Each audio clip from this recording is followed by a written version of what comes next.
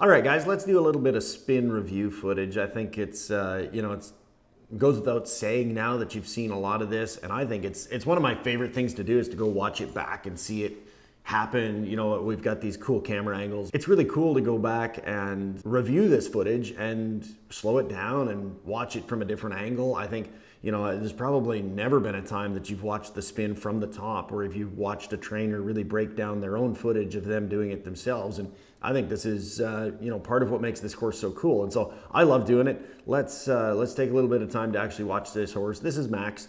You know, he's going to turn here for us. We're going to do, a lot more hip out, shoulder in. You're going to see that theme come back many, many times over. Keeping that horse straight, making sure that he drives up from behind is super important. Oh, dude, I got in so much trouble last night because, of course, I sent it out and then I went to sing, right? Singing with the orchestra. So I worked till 7 last night, and then I went to town for rehearsal, and I'm standing there in the lineup with everyone singing, and I'm also texting you and texting Darren and working on this. And the conductor goes, "Is that your boyfriend?" And I said, "No, it's not, but if it was, I could, you're single, so, I could probably send his number on to you." Well, I thought the place was going to die. The whole place cracked up laughing. Like, I just handed it straight back to her. She's like, "What are you doing, texting your boyfriend?" I said, "No, it's not my boyfriend, but I said, if you're looking for one, I can send you his number." It was awesome. It was really good. The place just about died. So I love Max. He's really cool. He's a really good turning horse. You've seen him in a lot of the reels building up to this. I think by the time you get here, you've probably seen this horse turn. You're going to see how much I spend time just moving his feet. I keep my hands really, kind of his shoulder width. And you'll notice how I pick up that outside hand all the time. All I'm doing is picking up that outside hand and making sure that his right front leg follows my right hand. So you'll watch every time I pick up that hand that he just has to pick up that shoulder and move his right front leg around. Now I'm going to pick up the trot. And it's the same thing. You'll see my left leg's back and I'm pushing him out a little bit, but I'm really focused on the outside of this horse. When I pick up that right hand there, he has to come away from that right rein. Because when we get to the spin, we're going to ask that horse to actually, come off of that outside rein. When you pick up and push on that horse, in the circle, or when you pick up your hand, he has to come away from the outside rein so that you can turn him one-handed. So here we are, pushing him out a little bit. I think in this clip, you're going to see him hop around a little bit. This is a horse that he's really light in the front end. He's really good with his feet, but sometimes as you drive him up underneath there a little bit, he gets a little anxious, and it's entirely normal, but you have to stay patient. You got to stay I don't know if I've said that before. You have to stay the mature one in the relationship, and then once his feet feel good, you can see how I keep my hands off of his neck. I'm not going to drag my hands across. He should turn that way without too much stimuli. You don't want to have your hand way over to the left and, both legs on him and trying to get him to turn, at a high rate of speed for nothing. I try to use as little as possible. And then obviously there I stood, just pet on him, look at the wall. It's one thing about making sure that they take that deep breath and chill in between things. Otherwise, you get them really bound up and they start to think that all they have to do is work, and you can cause a lot of anxiety there. So we'll go the other way here. Same rules apply. You'll see me push that hip out, lift that shoulder in, push that hip out, lift that shoulder in. Now we're going to ask him to turn this way. And you see my hand's not going 4 inches to the right. It's just turning a little bit there. I want him to come off the weight of that rein. That was a really good turn. And then we sit. We just chill, ask him the other way. Start slow, ask him to move his feet. If he falls apart or he loses his rhythm at any point there, he kind of hops around in the back, and you see, I'm not dissatisfied with that, but you can see him kind of lose his back end rhythm a little to the left.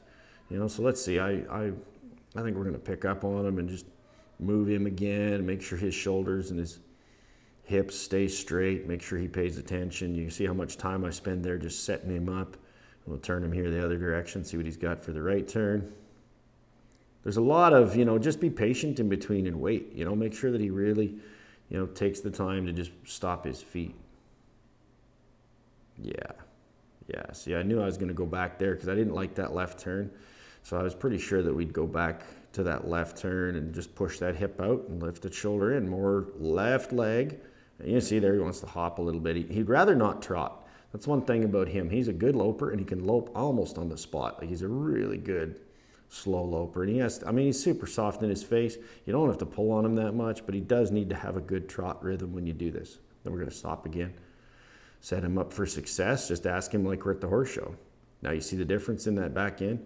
he's really hunkered down underneath there a little bit, and he just stayed better in the hind end. And that's, you know, a lot because you're driving that left leg up underneath. You're driving that left leg up to his right shoulder, you know, and that just keeps him really straight and really lifted. And if you drive that left leg up underneath and you take that outside front leg away from that outside rein, now when you go to turn him, your inside hind leg's driven up underneath and he comes really clean off your outside rein, and then he should stay straight and he should turn really good, you know. And so that's kind of the basis of where that hip out shoulder in comes from all the time, you know, is just making sure that he's really driving that inside hind leg up underneath your saddle and making sure that he comes clean off that outside rein so that you don't get too much bend in the spin or too much of him leaning against your outside leg or not respecting your rein where you got to drag him across and pull him with your hand.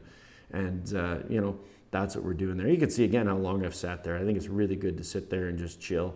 We'll ask him back to the right here and see what we got. And that's really good. You know, he elevates a little bit in the bridle there maybe, but I mean, this horse is pretty cool. What you'll find if they lose that rhythm, you know, if they really start to struggle, if you don't feel like that turn is good, that's where you back up. Go back to that hip out, shoulder in exercise, go and push them around the cones, or just imagine those cones are there and really make sure that you have that super fluid. You know, you don't want to have a lot of resistance in that exercise and get to the spin first. If you get to the spin and you still have resistance in those previous exercises, you need to just back up, take a couple bricks out of the wall and go back to the foundation, go back to the basics, you know, take the wall down a little bit and rebuild that base a bit and come back and put those bricks back in there and see if it's a little steadier. And that's just the classic, you know, pendulum of horse training, you know, that it's going to swing a little this direction, then you're going to swing back a little bit and go back over here, and then it's going to be more consistent and you'll swing back this way, and you'll find that you go back and forth like that every week, every day, you know, sometimes by the hour.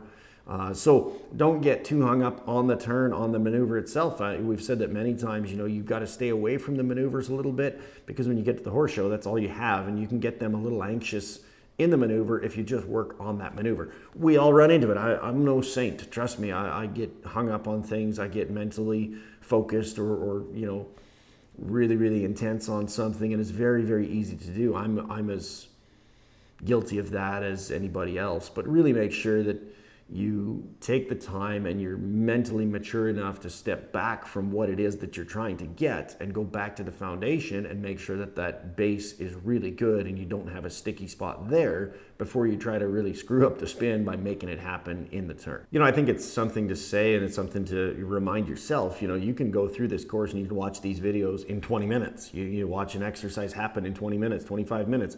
Maybe the longer ones are 30 and 40 minutes, but really, I mean, keep it in perspective that this is weeks and weeks of chipping away. That's something that, you know, I talk about here at home a lot. Just chip away at the problem, chip away at the resistance, chip away at, and the idea is that today you chip a little off, tomorrow you chip a little more off, and there's no rushing it. There's no magic. You know, time is a very cruel but fair judge. Time will always tell. If the horse is going to be a really good spinner, time will tell. You're not going to make it into something it's not. You just have to chip away day out, day in, day out, all the time to make sure that you just put those basics in. And remember that this is us shooting video with good horses and with horses that do struggle a little bit, but they're here in training. They're 5 days a week. We work them all the time. You aren't going to get those results in the 20 minutes that the video runs, you know, and that's something to really make sure that you remember, that this is weeks and months of work. You know, be really amazing by this time next year. You know, that's like any athletic sport, any bodybuilding, anything, you know, that's a long-term goal, and you got to stay committed to getting those basics right so that you don't get frustrated because you can't create it in 20 minutes or 30 minutes like you see in the video. Welcome to my life. You know, if I was watching this thing 15 years ago and watching somebody do this, I'd have done exactly that. And I'm thankful for the good horses that put up with me, because man, every time I saw a new thing at the horse show or at the trainers or something, I'd go straight home and I'd get on my old gelding and I'd teach him all the new things I'd learned. Yeah. And, you know, I don't think you can get away from that. I think that's just the nature of what it is to be enthusiastic about something and want to do it. But boy, I mean, that old horse put up with a lot of awful, terrible stuff that I was trying to, I didn't know how to do it, but I was going to go home and teach him how to do it, you know, and oh man. So yeah, there's that honest, you know, take your time, relax, remember that horse has to learn the new concepts that you have in your head as well as you have to learn them, you know. So yeah, it's it's really good to be patient, be mature.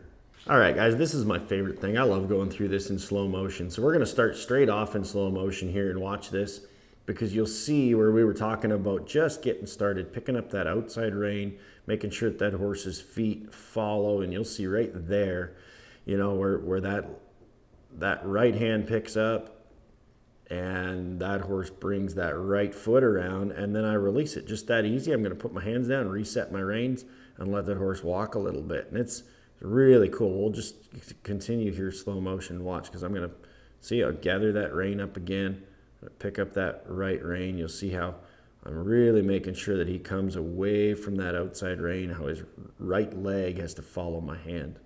And then I release him, you know, let him step out and draw on him again. So here you can see again, I'm going to run this again in slow motion. I want you to watch that right hand and that right rein. This is what I talk about coming off that outside rein. As I pick up that right rein and draw it towards my left shoulder, it's really light, but you can see how he had to come with that right foot away from it. And there I've already put my hands down, opened my fingers, and let that horse go. And that's something with feel. You'll see, we'll pick up that right hand, you know, just a little, close my fingers there, just enough there, my hands closed to pick up that, touch his neck there. You can see where he comes away from that and moves there to the left. And that's something about feel. You see, if you've got your arms set and you can take hold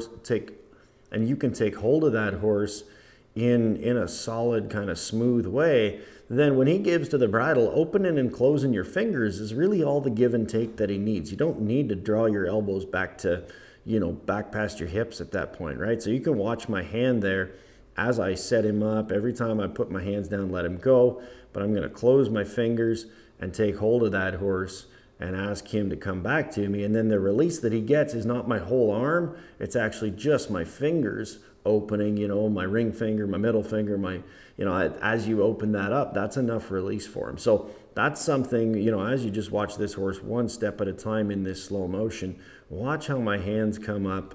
You know, we'll see here in a second as we pick up the trot, it's kind of the same deal. We'll just let him go really, really frame by frame. And as my fingers close, that should be enough to take hold of his face, you know. So let's just watch and see here.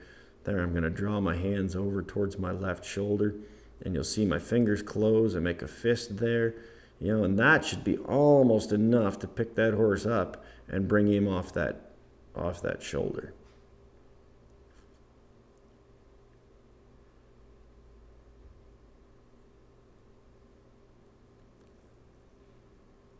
And you can just see the rhythm. You can see where that left leg is on. You see where that right leg is forward. You know, we're pushing that hip out, making sure that he doesn't throw that shoulder to the outside. He's got to keep that right shoulder in. Now you see pretty good rhythm there, frame by frame, step by step. You can see all that motion that helps him get soft and get relaxed into this maneuver. And you can see as I pick my hand up, I close my fingers right there, and I just drive that horse up.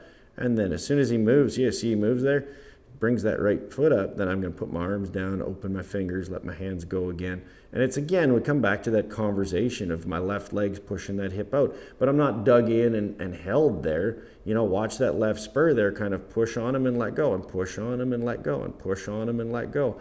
In the rhythm of his feet, I'm talking to him with my legs and with my hands. And we'll pause it right there because you can really see, you know, how much the hands and legs and everything works together to really make sure that you get what you need. You can see where my elbows are, you know, and where that left leg is there. And you can actually see where that hip has kind of got behind. You can see where I'm going to have to use a little more of the left rein, left leg, you know, to get that hip to step over. Because you can see right there where his shoulders have straightened out, but that left hind leg is stuck behind. So I've just paused it here, and you can see, you know, if we put some arrows there, you can see where, you know, as we've talked before with that single cone exercise and moving that horse's hip around, this is similar to that idea, you know, and you can see where I had to take more left rein. I had to go left rein, left leg and really kind of catch that hip up because he's just leaned on my leg a little bit. And so, you know, he's not driving that left hind leg up under where I need him to be. I've widened my hands. You can see how my hands are quite a bit wider, and I'm really still keeping his shoulders between the reins,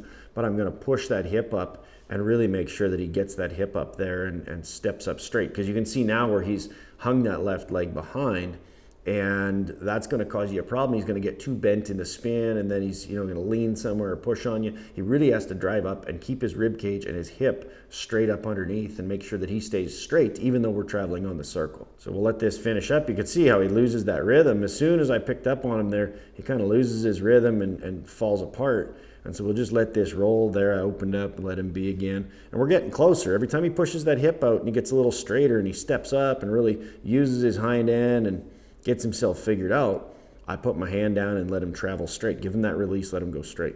Let's see, we're getting pretty close to where I'll ask him to turn.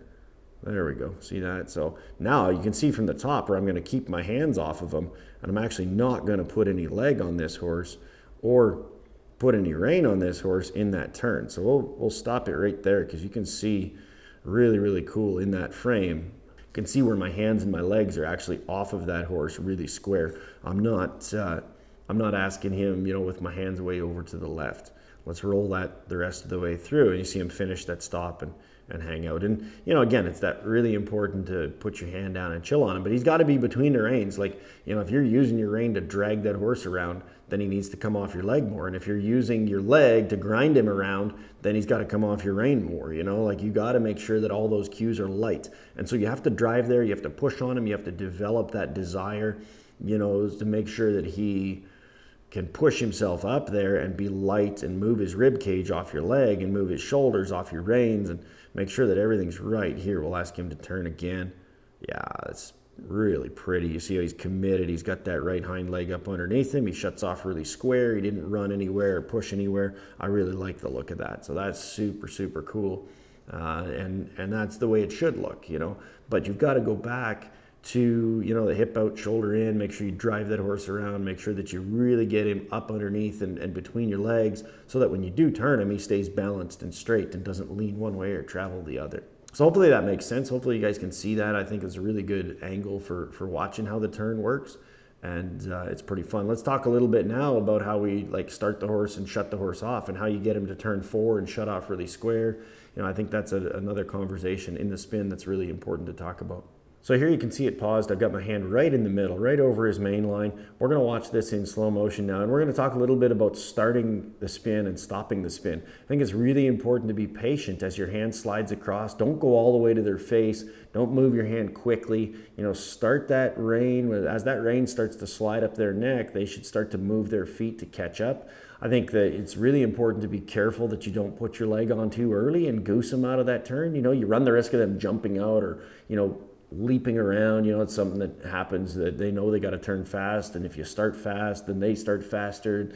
You get into those problems. So I think it's very important that you start your hand very slow. If that horse doesn't start to move his feet off the rein, then go back out of there, go back to work, put the effort in, make sure that you've got him really shoulder in before you come back and ask for that turn again. But as you slide that rein, he should start to move his shoulders. He should start to bring his shoulders in to get underneath your hand. And so if you have to go further than 3-4 inches the direction you want to turn, that's where I would take him back out, put him back to work, make sure that his hip is out and his shoulder is in to make sure that he's really committed to that outside rein when you start to move it. So let's watch this now, and we'll just start it real here, frame by frame, slow motion. See there, my hand starts to slide really slow, comes off, it's about that far, and then we're going to see him there. See, there goes his neck.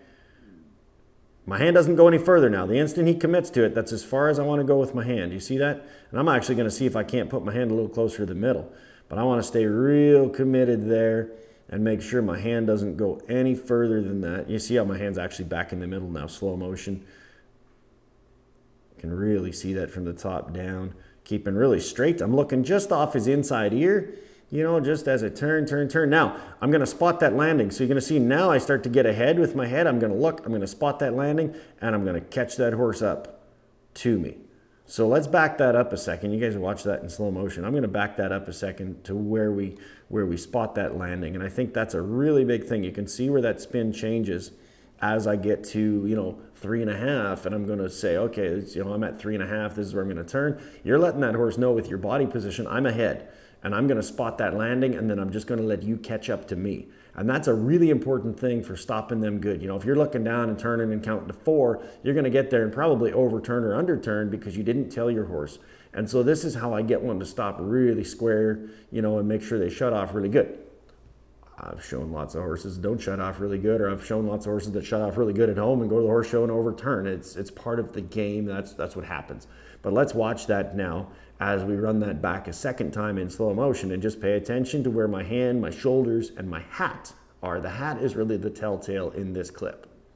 So let's run that now. You can see I've got to, you know, there goes my head. There go my shoulders. I'm ahead a little bit, and then I let that horse catch up to me. Does that make sense to you guys? You see how that works?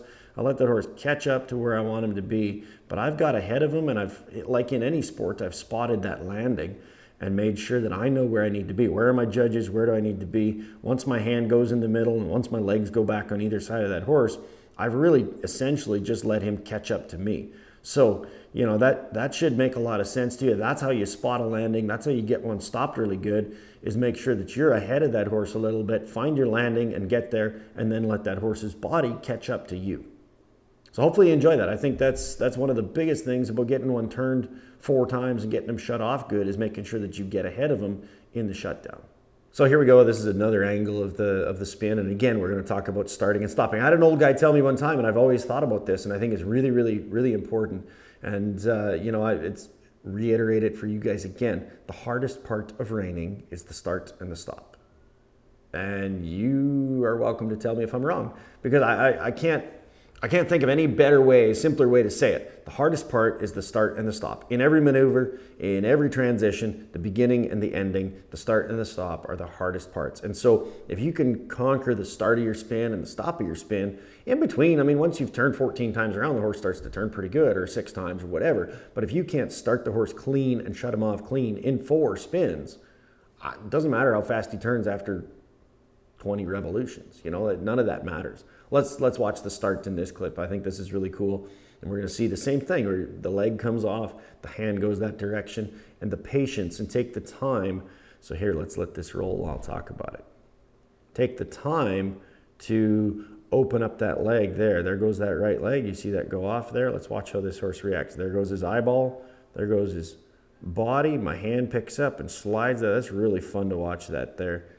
You know, you just pick up and talk to that horse, and just from that motion of the rein, there he goes in that turn. It's not my left leg. I'm not kicking a hole in him. You can see really clearly there where the rein's gone across and both legs are off. You see the sunlight there? Now, you can put your leg on to help him with that rhythm a little bit if he needs it, but you know, if he should turn at this speed without you digging a hole in him, that horse should just be committed to that turn. And you can really see there he is, super, super, super committed. He's over that right leg, and he's gonna lose his balance if we turn him too hard. And there we've got him right to the middle and stop him square. You can see how my hand's gone a little bit over to the left, but as he brings his neck back in the middle, you can see we're standing up real straight.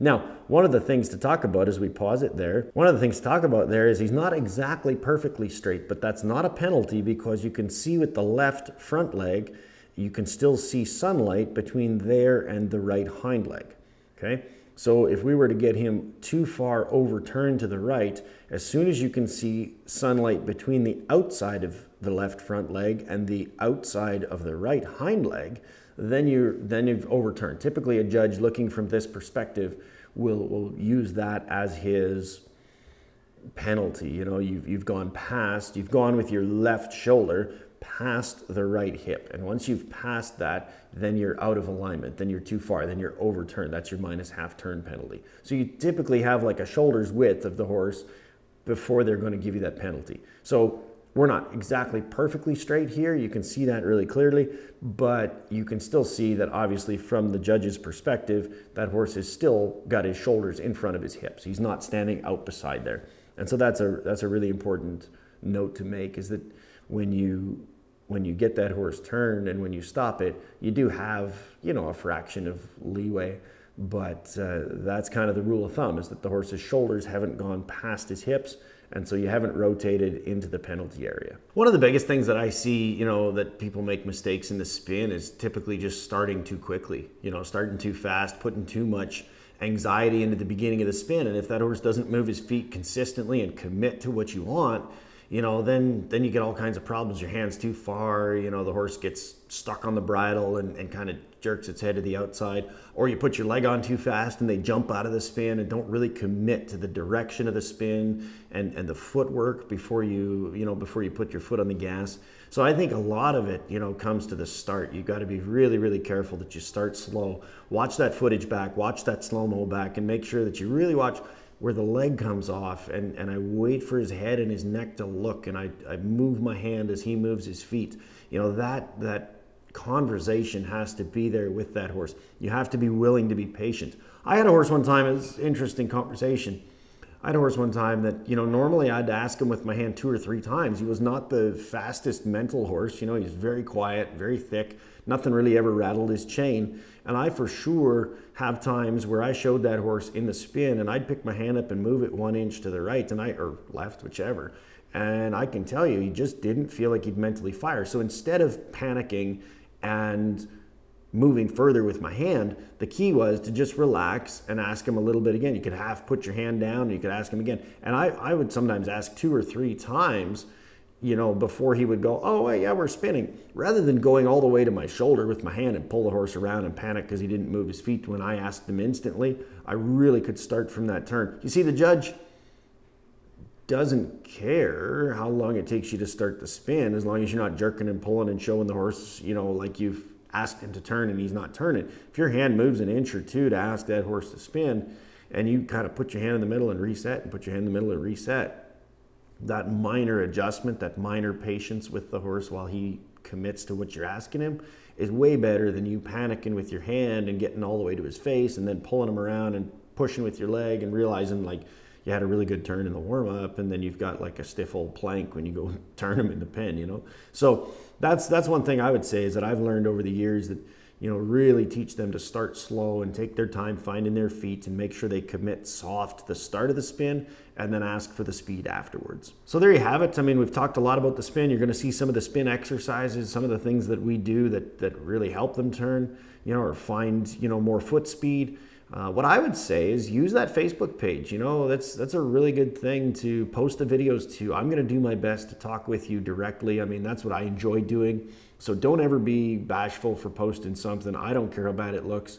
I can tell you, unless it looks bad, you can't make it better. So, that's a big thing. Like, for the money you've spent, use it wisely and make sure you take advantage of all the things and put it out there. No one's going to judge you for a bad spin. We're only going to help you make it better. And I think that's, just be humble. Just put it out there. Just go learning, because that's how we all learn. I mean, here's the deal. For this money, you can learn here and you can be humble here and you can show people what you have or what you don't have and we can make it better. Or you can go to a horse show in front of everybody for a lot more money and find out that it's not good enough, And I always say that in lessons here is just put it out there. I want to see the worst that you've got so that we can really make sure we put the best in there that we can put in. And I want you to have the best spin possible before you go to the horse show.